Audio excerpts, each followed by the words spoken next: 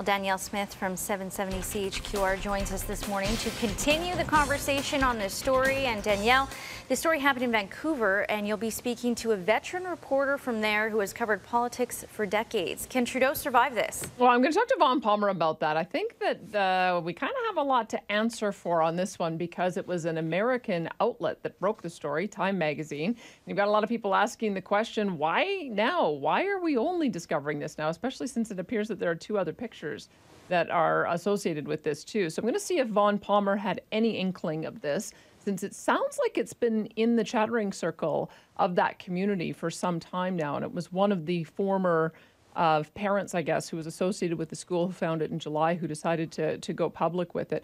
But having gone public in an international magazine, my goodness, it's making international coverage. I think almost every outlet around the world is covering this.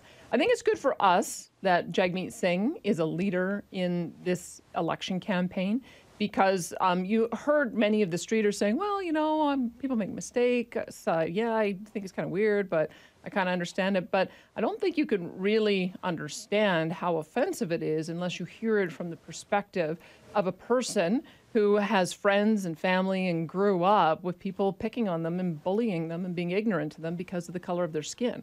So if people have been commenting that Andrew Scheer had a very short statement last night, and he should have, because this really is a one that we should be listening to Jagmeet Singh to see how he's responding, how people are approaching him, members of his community are responding to it, and judge it from there. I think that is what is going to hurt Trudeau the most, is that he has been portraying this role of being Mr. Diversity, Mr. Multiculturalism.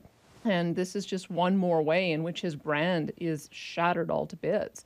The people who are most likely to be upset about this are the ones who are most likely to slide on over and vote for Jagmeet Singh or vote for Elizabeth May. And so I'll be watching to see over the next couple of weeks whether or not the NDP and the Green Party percentage points end up surging. And Danielle, any idea what we should be looking for when we hear, or if we hear from Trudeau today?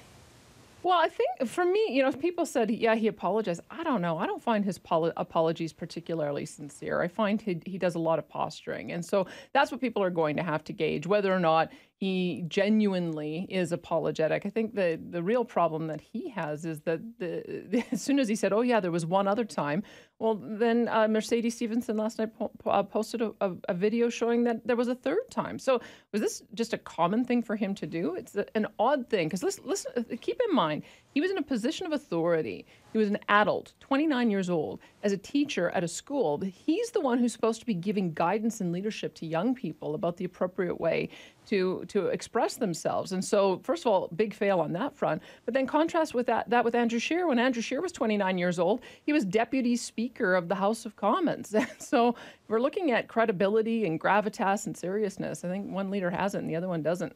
All right. Thanks, Danielle. Thank you.